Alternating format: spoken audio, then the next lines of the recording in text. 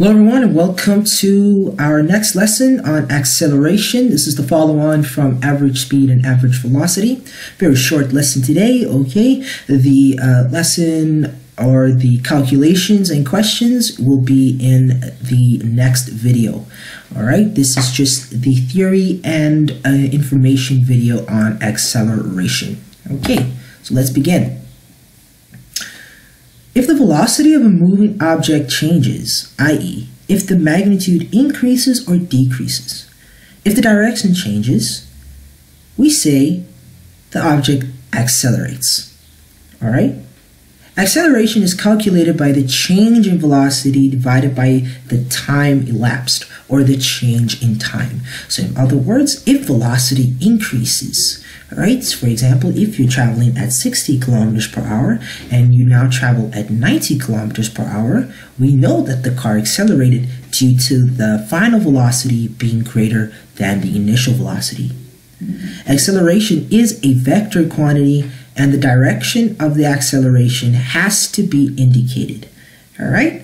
And the symbol is A, little a.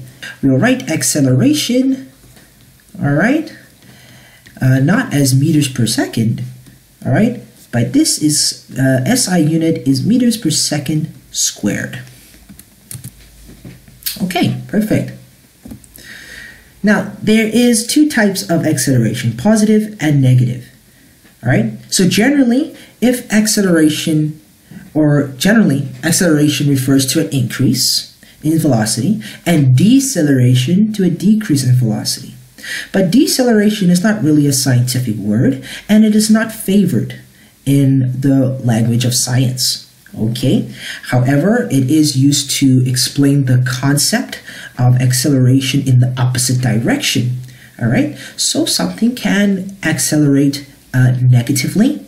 It can accelerate not as fast as another object, whereas the acceleration can be a little slower.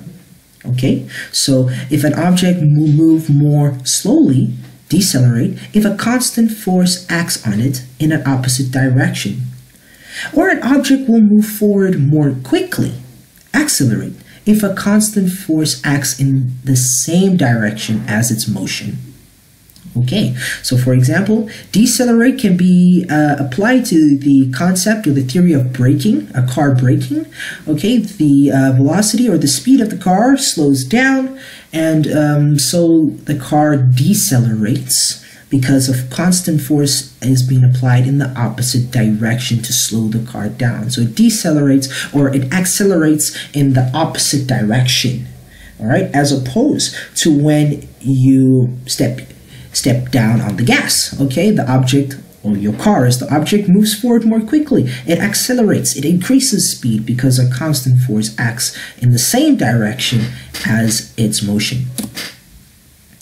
Now, whether acceleration is positive or negative depends on the direction of the acceleration, right? Which is similar to the direction of the net force on the object.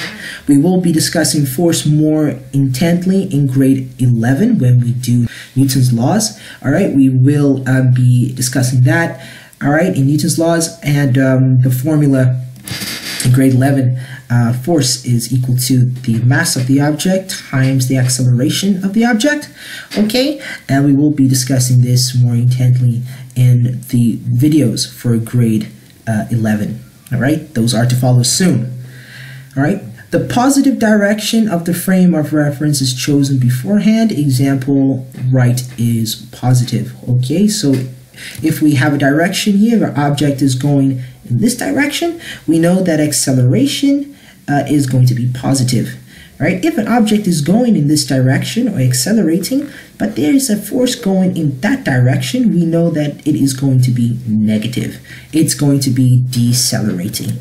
Okay, so that is all the theory for grade 10 that you need to know for acceleration for grade 10. Stay tuned for the next video on examples and test questions on acceleration.